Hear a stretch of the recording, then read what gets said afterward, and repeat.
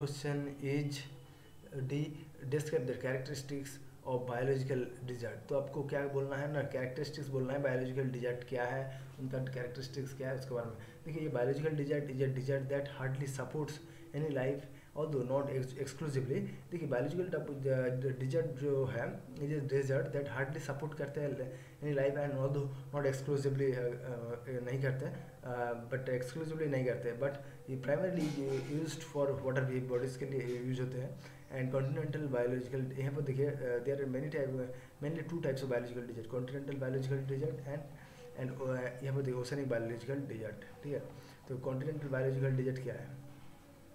देखिए continental biological dessert such as Antarctica and Greenland which won't be able to have any productivity because of expressive cold. Okay, तो यहाँ पर देखिए Antarctica और Greenland जहाँ पर क्या नहीं है ना, won't be able to have any productivity because of excessive cold, क्योंकि वहाँ पर कोई भी प्रोडक्टिविटी नहीं होती क्योंकि वहाँ पर बहुत ज़्यादा कोल्ड होता है। And absolutely low level moisture भी कम रहते हैं, and high winds and the high altitude deserts of Ladakh, the high altitude जो desert रहते हैं लद्दाख में, in particular Lomayaru, only the second place of the world to have the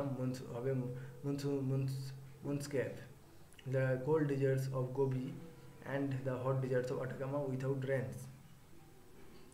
वहाँ पर example दे रहा है कि cold desert of Gobi and the hot desserts of Atacama.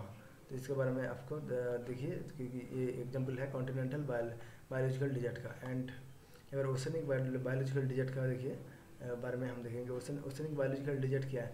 where the color of the water is blue। Oceanic यहाँ पर देखिए oceanic biological dessert में colour जो वाटर का कलर ब्लू होता है। एंड जहाँ पर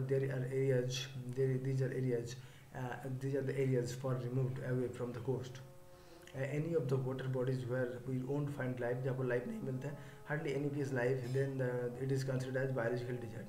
तो इसको बायोलॉजिकल डिजर्ट कहते हैं। लाइक इंक्लूड देखिए डेड सी, एक बायोलॉजिकल ओशनिक बायोलॉजिकल डिजर्ट है। कैरेक्टरिस्टिक्स क्या है? तो रेस्ट्रिक्टिव एनवायरनमेंट कंडीशन होता है for primary level growth like that of phytoplankton and जू प्लांटन के लिए। ठीक है, रेस्ट्रिक्टिव एनवायरमेंटल कंडीशन रहते हैं वहाँ पर फाइटोप्लैंक्टन एंड जू प्लांटन के लिए। एंड एक्सेसिव एक्सप्लॉयटेशन होता है of the resource in that area. It may be due to discovery of natural resource को फाइंड करने के बाद उसको वहाँ पर एक्सप्लॉयटेशन होता है। और टूरिज्म और न्यू फिशिंग मेथड्स वहाँ पर बनाया जाता है। एंड एफ्लुएंट्स, तो कैरेक्टरिस्टिक्स यहाँ पर पढ़ रहे हैं। Effluent flowing of reverse and ocean reduces BOD, biological oxygen demand भी कम होते हैं।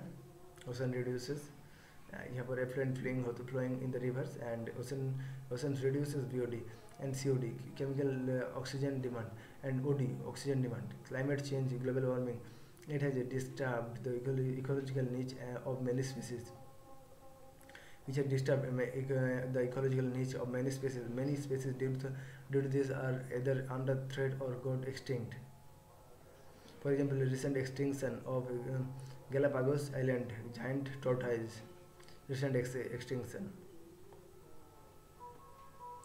and sustained and prolonged deposition of salts that may make it impossible for life or to sustain। यहाँ पर क्या होता है ना, sustain and prolong deposition of salt होता है and that make it impossible for life to sustain. तो यहाँ पर सस्टेन लाइफ नहीं हो सकता है।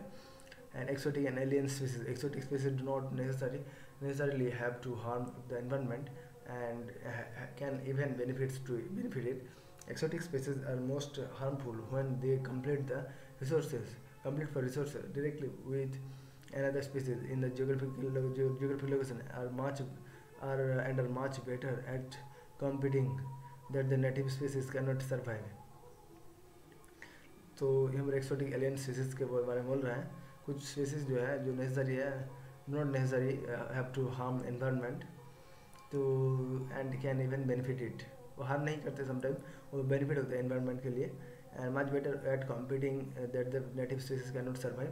And a natural disaster is a major adverse event resulting from the natural processes of the earth। Examples including floods, hurricanes, tornadoes, volcanic eruption, earthquakes and tsunami and other geographic forces यहाँ पर देखने को मिलते हैं। ठीक है, तो हमने देख लिया पूरी की पूरी जो डिजर्ट है यहाँ पर बायोलॉजिकल डिजर्ट के बारे में, continental biological dessert and oceanic biological dessert के बारे में देखा, एंड कैरेक्टरिस्टिक्स के बारे में देखा। तो थैंक यू।